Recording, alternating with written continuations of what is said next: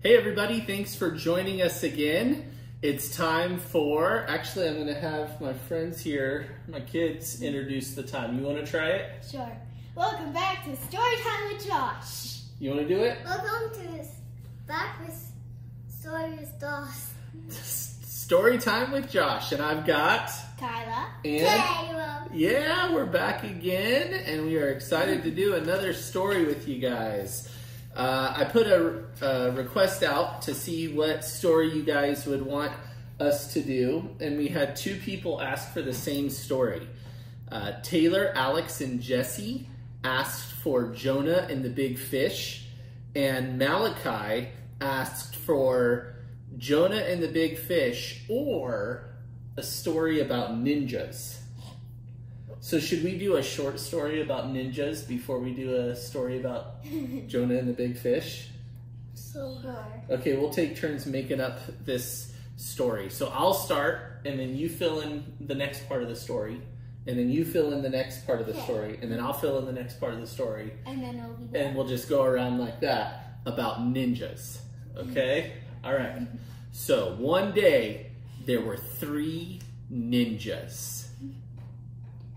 And they were both red, blue, and gray. Red, blue, and gray ninjas. And then They were fighting each other. they were fighting each other. So red, green, wait, red, Green and... No, red, blue, and gray. red, blue, and gray. But there's 3 of us. And there's 3 ninjas. So which ninja are you? The blue. Which one am I? The gray. Which one are you? Red? Yeah, because look at your outfit. Here, stand up for a second. Why? So they can see your red outfit. Stand up real quick. Stand up. So Caleb's the red ninja, I'm the gray ninja, and Kyla's the blue ninja. Okay, and Caleb said we were. You said the ninjas were fighting. Ninja time. Okay, the ninjas were fighting, and then what happened next? Let's say The blue and red ninja won. the blue and red ninja won. They beat the giant ninja. Okay, you guys beat the giant ninja. Oh no! But the giant ninja had a sneak attack. It's the ninja tickle. And the great ninja won with his ninja tickle. Okay, that was our ninja story. All right. Awesome. Well, we also had some friends that we wanted to say hi to. We have Brooklyn. Say hi, Brooklyn. Risa. Oh, and Malachi, thanks for the suggestion for a ninja story. That was fun. So we've got Brooklyn, Risa. Say hi, Risa. Hi, Lisa. And McKinley. Hi, McKinley. Hi. Did you say it? Yeah. Did you say it? No. McKinley? Hi, McKinley. There you go. And Gracie. Hi, Gracie. Hi, Gracie. And then also our friends, I think you know these friends, Ezra, Charlie, Titus, and Eliza are watching. So hi, Ezra. Hi, Charlie. Hi, Charlie. Say hi, Charlie. Hi, Toy. Hi, Titus. Hi, Titus. And then hi, Eliza. Hi, Liza. And I think that's all of our new friends that we didn't say hi to last time who are watching. So now we are going to read Jonah and the Big Fish. This one is in Read Aloud Bible Stories, Volume 4, here in this book. And it's Jonah and the Big Fish. And this story comes from Jonah 1, chapter 1, and Jonah chapter 2. Sound good? Okay. Jonah and the Big Fish. Jonah was not happy. Oh no. He was not happy. Have you ever been where you weren't happy? Nope. Well, yes. Yes. I accidentally said that all day. Yeah. Yes. Can we pretend like we're not happy? Can you pretend like you're not happy? Oh, that is a pouty face. Goodness. How about yours? You still look a little happy, Caleb. I can look that happy.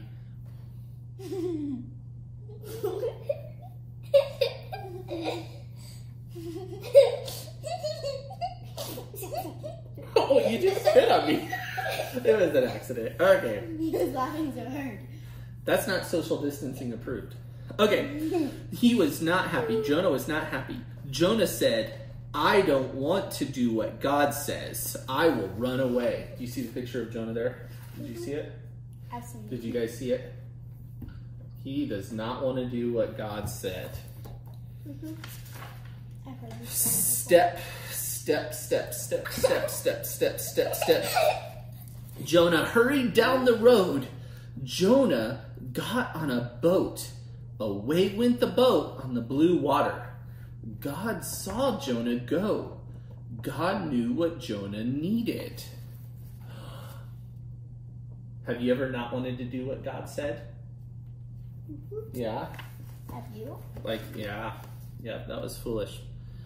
It is foolishness to not do. And foolish means like not obeying and sin. Yep. Have you ever not wanted to do what God said? What's an example of something that God tells you to do that sometimes is hard to do or that you don't want to do? For me, pick up my room. I don't want to pick up my room, but I sometimes don't do it. Did God say pick up your room? No, you did. I did. Oh, God said obey your parents, right? Yeah. That's a hard thing. That's probably a hard thing for you too sometimes, right? God tells children to obey their parents. Pick up stuff. Obey their parents. Some people don't even believe in that, the true God. Yep, and that's sad. So, God sent a big wind to help him. This was helping God teach Jonah. And the big wind went like this. Can you guys do that? Make sure you're not blowing on anybody. But go. Yeah, can you make your cheeks super windy? Like that? Well, careful where you point that thing. Okay. God's wind blew on the water. Blow your wind on the water. There you go. Here, I'll move this. My Dutch brothers go. Okay. God's wind blew on the boat. Can you blow on the boat? Oh, yeah, that's what it was like. Yep. Can you do it? Blow on the boat. Oh, it's windy. It's windy in here. The water went splash. Everybody got wet. Have you ever gotten wet from the splashing water? Yeah. Yeah. In the pool. In the pool, that's right. And when you're doing the water show on the cruise. Oh, yeah. I got soaked. Yes, she did get it. She went down to the soak zone. Okay. The men worked. Did you guys see the picture? Did I show them the picture? No, I can't remember. Yeah. Oh, yeah, because you guys blew on it. Okay. The men worked hard to make the boat go, but it wouldn't. The men were afraid. Have you ever been afraid? Yes. Have you ever been afraid? I've been afraid of the dark. Afraid of the dark? I've been afraid of scorpions. Afraid of scorpions? Have you ever been afraid? What kind? You guys tell me what you've been afraid of. They're going to tell us. Okay, on the count of 3. Tell us what you've been afraid of. 1, 2, 3. Did you hear them? Yeah. Oh, wow, yeah. I can understand why they'd be afraid of those things sometimes. So these men were afraid because of the wind. They said, here it is. I can't remember if I keep showing you or not. Okay. Want to make sure you get a chance to see the pictures. Somebody has done something wrong. That's why this big wind is trying to upset our boat. Who is it? Oh, they're so scared because the wind is going to break their boat apart. See that? Oh no! But then something's gonna happen. Then Jonah said, I did it. I was trying to run away from God. Is that a good idea? No. To run away from God? God is always with you. Can you run away from him? No. Can you get away? No. Why? Because he's always with you. How? You can teleport. What? You can teleport. He can teleport? How does he teleport? Does he use portals? God is everywhere all the time. Do you know what that's called? The big word for that? There's a big word for God being everywhere at all the time. Spirit. Omnipresent. Omnipresent. Omnipresent. That's right. Can you say it? Omnipresent. That means God is everywhere all the time. So you can't run away from God. That's not wise to try to run away from God. But he said, I did it. I was trying to run away from God. Just throw me into the water. Then the wind will stop. The men worked hard to make the boat go. I can't remember. Did I show them the page? I keep forgetting. Yeah, you did. I did? Yeah. Okay. Well, now they got to see it twice. You guys got to help me remember. Here, I'll show you this one up front. Okay. They threw him in the water. The men worked hard to make the boat go, but it wouldn't. So they did what Jonah said. They picked him up and they threw him into the water. Splash! Can you say splash? Splash. Splash! And then, what do you see in the water? Fish. Fish. Jonah and fish. And bubbles. And bubbles, that's right. And You guys see that? Yes. The fish. I know, but I'm letting them see the fish this time. And the bubbles and Jonah. Yep. The wind stopped going. The water stopped going. Splash! The big storm went away. All of it. Whoa, it's super calm. Super calm. Wow. Can you believe it's that calm? Can we tie it? Yeah. Oh, should we be quiet and calm? Is there a signal that I tell you guys when I want you guys to calm down? What do I do? I might go like this, or I might go like this. Do your parents have a signal if you're being rowdy that they tell you to do if they want you to calm down? What is it? Should we all be calm? Okay, this was hard last time.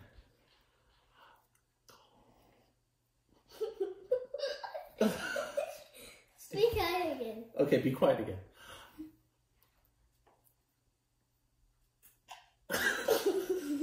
It's hard to stay calm, but look at what God did. He made the water all super calm. You can be quiet. Look me in the eyes and be quiet. Oh, you're out of it. My face makes you laugh. Can you guys be quiet and calm? Look at us in the face and be calm. Do you think they did it? Well, what is that face? You think they did? I don't think so. Oh, wow, look at this. Now, God knew what Jonah needed. God sent a big fish. Can you guys make fish faces? Can you make fish faces? You know how? Oh, that's pretty good. Yeah! Ooh, I squeaked my lips.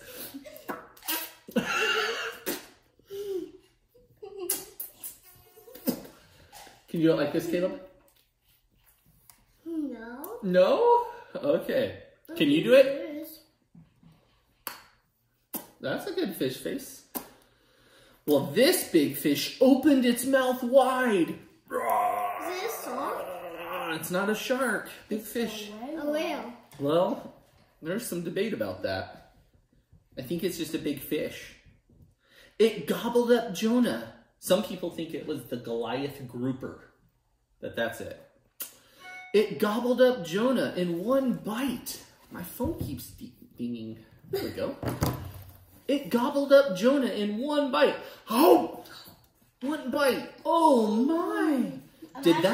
Imagine me eating you. That would be a miracle. Or you eating me. That'd be kind of gross. Okay, did that help Jonah? Did it help him? Yes. Yes, it did. Here's the It big helped him fish. learn his lesson. It helped him learn his lesson. And he was in the water and he was sinking to the bottom. And in the Bible, he even talks about how like he was about to die in the water. He cannot breathe. And God sent this big fish, and it was a miracle that God used the fish to save Jonah's life. God did help him. And what's really interesting is a lot of people try to explain the science. Well, it had to be this so that Jonah could live because otherwise he would have died. But you know what? The whole thing was just a miracle that God was saving him. That's a hang right there. Well, so this is inside. These are like supposed to be the fish's ribs And bones. and bones. Yeah. See, it's inside his tummy. It's inside the fish's tummy. Yeah. I bet you it was yucky in there. The next thing Jonah knew, there he sat, safe inside the big fish. It was dark. It was wet. Jonah didn't like it in there, but Jonah was safe because God saved him there. I bet you it's probably even grosser just from in real life from the picture. Mm-hmm. It's Yeah. probably a lot grosser. Yep, even more gross than the picture. Down, down, down went the fish. Can you guys say that? Down, down, down. Can you say that? Down, down, down went the fish. Down, down, down went Jonah. Then Jonah talked to God. What is it called when we talk to God? Praying. Praying. Can you say that? Playing. Praying. Like this. Yep. Yep. You guys know what it's called when we talk to God? That's right. Praying. It's called praying. Yep, that's You right. even said it, so. Help me, Lord, and I will do what you told me to. That's what Jonah prayed there. To do. Help me, Lord. His prayer was a little different, but that's similar. This story is just trying to help us understand what happened. Now, God knew what Jonah needed. Right, buddy? Right, Caleb? Mm-hmm. He knew what Jonah needed. Oh, did we show him Jonah praying? There's Jonah praying in the fish. Yeah, I think you showed that at the last. Okay. Hey, leave those alone, bud. There you go. Good job. Now, God knew what Jonah needed. God told the fish, take Jonah back to the land. Do you think the fish obeyed? Yes. Yes. Yes. Yes. Yes. Yeah. He did. He did. Yeah. The fish did what God said. After a while, it opened its mouth wide. Can you do that? Can you open your mouth wide? Yeah, the page ripped. We taped it. But we taped it. Yeah. Can you open your mouth wide? Can you do it? Yeah. And the next thing Jonah knew, there he sat on the nice dry sand. The fish threw Jonah up. You might want to take a shower after all that. I think that would be a good idea. I bet you he was pretty stinky. Jonah stood up. He looked around. He saw the blue sky. He saw the sunshine. He saw the trees. And he thanked God. See that? And then we ripped a lot of pages on this book. We must have really liked to read this one. Jonah went step, step, step, step, step, step, step, step. Jonah went up the road to do what God told him. Step, step, step, step. He did it. Step, step, blah, blah, blah. Oh no! This is like the ninja attack. And he went to Nineveh. Okay, what did we learn?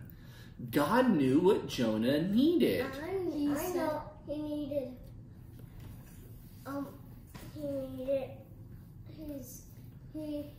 he's sad because he had nothing to do. He was sad because he had nothing to do? I feel like he learned his lesson and he obeyed God ever since then. Well, he did. Yeah, Jonah's kind of an interesting story. He's hiding from God. Because he eventually went, because God told Jonah to go where? Do you remember? Ninja. Nineveh. That was close. Yep. And did Jonah obey? He didn't want to go to Nineveh. No. He didn't want to tell them about God. And so he disobeyed. Was that wise to disobey God? No. What if we don't understand God's instruction? I don't think Jonah understood all of God. I mean, he knew what God was telling him to do, but he didn't think it was the right thing to do. What if we don't think that what God tells us is the right thing to do? That's sin. That is sin. And what do we need to do instead? Obey. We need to just obey and trust God. Is God trustworthy? Yes. Yep. He is trustworthy. We can trust him. And so God knew what Jonah needed. And so he sent a big wind to help. God knew what Jonah needed. He sent the big fish to help. God knows what we need too. He wants to help us obey him. Right? Because that's when we're being wise, is when we're humble and submitting, obeying God, right? That's when we're being wise, when we're doing those things. So we can trust God. We shouldn't try to run away from God. We shouldn't try to do things our way. We should trust God. What are some ways that you guys can trust God? By trusting God what his plan for us is. That's a good way. Do you have any ideas of what we can do to trust God? Obeying him. Yeah, obey him. That's right. How about you guys? What are some ways that you can trust God? Yeah, I think that's really good. I think those are good points. Yeah. Obeying parents is a great way to trust God. I'm done. Almost. Obeying parents is a great way to trust God. right? Listening to your teachers and being faithful with your homework or your chores around the house or different responsibilities like that is a great way to trust God, right? Mm-hmm. Yeah, and He's trustworthy. We can always trust Him. All right. Well, that was good. Malachi, Taylor, Alex, Jesse, thanks for recommending that story. That was a lot of fun. I like that story a lot. I love that story. Yep. Any last things we want to say before we're done with this story time? Bye. Bye. Thank you for watching. Yeah, thanks for watching. See you next time. Bye.